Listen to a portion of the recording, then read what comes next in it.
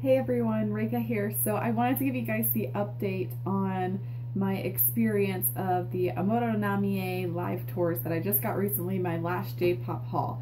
So I just thought I'd share with you guys what I thought. So I decided to go with watching her 2013 tour Feel first. And the reason I did this instead of watching Genic first was because I felt like since I don't know, since it was 2013, I wanted to go in order and then save the 2015 and 2016 last. And also just from when I'd watched previews of them briefly, I felt like the most recent one she did, her Genic tour, that it would just be so much more epic. And so I decided to go with watching the Feel tour first, and I thought it was really good. I definitely did. But the Genic tour was definitely by far my most favorite one. And granted, I've only watched two now, but I mean, the Feel one was really good. But I feel like I like the songs from her Genic album so much more. And it was just, the effects and everything, it was so crazy. And I will definitely get around to doing a review on both of those separately. But I just wanted to share with you guys some thoughts. So I definitely give Amuro Namie props. I mean, she literally does dance through every single second of her concert for the most part, except for like, what, the one or two slow songs that she might sing. And the ability and skill that it takes to be able to dance while you're jumping and dancing and singing is incredible. And the fact that she's able to keep her voice so steady, I was extremely impressed by that. And it kind of blew me away, to be honest. And she does have some killer dance moves. I will admit though, after watching both tours, that I kind of feel like sometimes a lot of her dance moves start to look the same. And not that that's necessarily a bad thing, because it does keep me entertained, but sometimes I find myself getting a little bored because I'm like, oh, well, this looks like the same dance she just did like 2 songs ago. And I still think my favorite is going to be my Kodokumi concerts, just because I feel like with hers, I usually don't run into boredom with it. Okay, except for the ballad sections. Those are definitely hard for me to sit through at times. But other than that, I feel like because she keeps such a good crowd-pleasing atmosphere and she really draws you in. I mean, she's got like a story, and I don't know, the way she interacts and smiles, and the dances are very drastically different in my opinion. I mean, you've got X-Tape where they're over here going like this, like with a tape. And then you've got Hurricane with this other crazy dance, especially Taboo, Love Me Back, like all those songs, like they've got great and awesome dances to go with it, and Loaded is different and everything. Whereas I feel like Amuro Namie, so many of them are spin, spin, leg out, slow leg thing in, and I don't know, I just felt like I was kind of repeating watching myself. Now, is that to say that I don't like her concerts at all? Absolutely not. I adore her concerts, and I was really blown away by it. And I think she's an incredible live artist. The fact, like, honestly, her voice sounds exactly identical to on her actual CDs. And that's really impressive because as she's aged, I mean, I believe she's the oldest out of the 3, between Hamasaki Ayumi, Kodokumi, and then herself. I believe she's 38 right now. I could be wrong, so I apologize about that. But I think she's 38. And I think Hamasaki Ayumi is 36, and then Kodokumi is 32 or 33, I believe.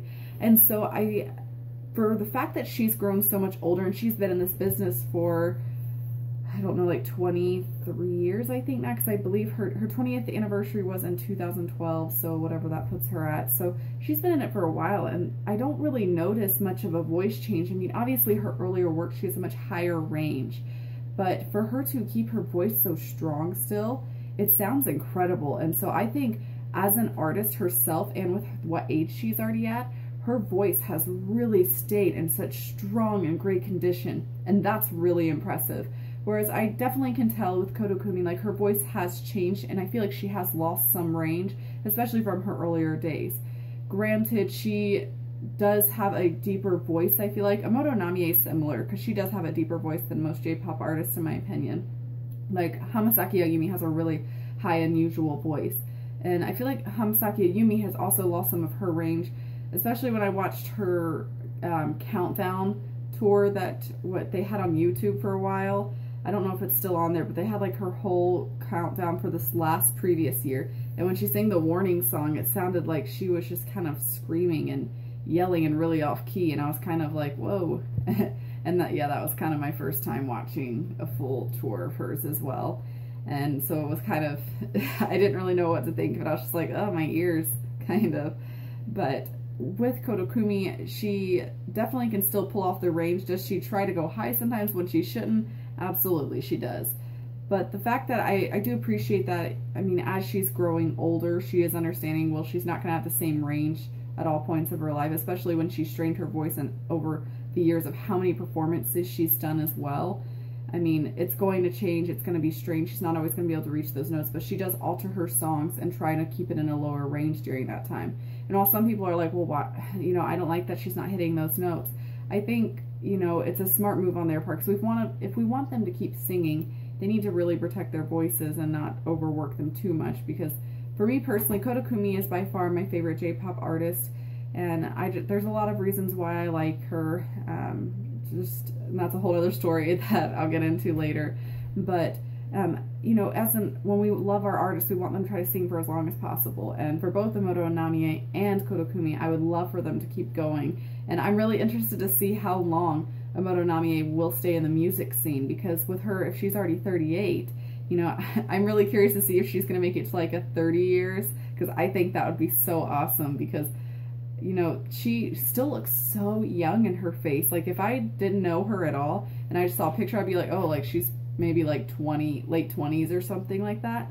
But she looks so great for her age. I mean, most of the J-pop artists do, and Asians in general in that culture, I feel like they age very, very well.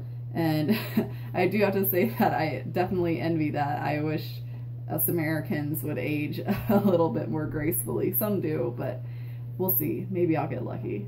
But, you know, I thought it was a really incredible concert. I thought she did such a great job with it. And I'm really excited to give you guys a play-by-play of what I thought of each one of those separate performances.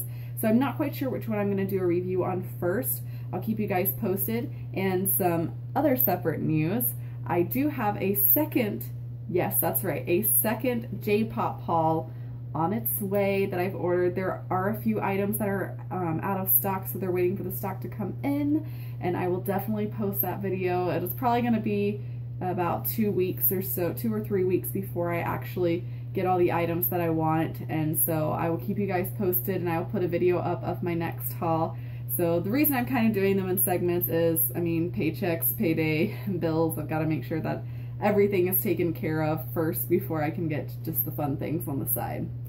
And also great news, my husband just got an awesome, great new job, and I'm so excited for him. It's a really big step towards our future, and I think it's going to have a lot of benefits for us as well. So I'm super excited, and we had to get some clothes for him for his new job, so I'm really excited. So a really good week for us.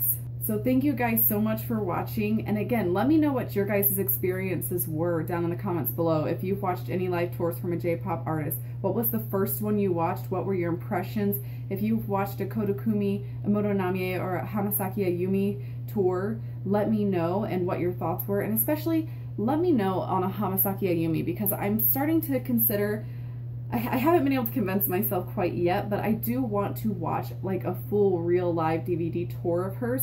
And if you've watched any of those, go ahead and put in the comments down below for me what you would recommend that I start out with first, because I want to get a good impression, because I felt like the countdown when I watched kind of turned me off towards it just because of how her voice just sounded so strained and overworked. And I'd really like to give it a chance and really give her an opportunity so I can see what type of work she does when she's doing her lives. So if you've got a recommendation on that, please let me know. Thank you guys again so much for watching, and I will see you guys next time.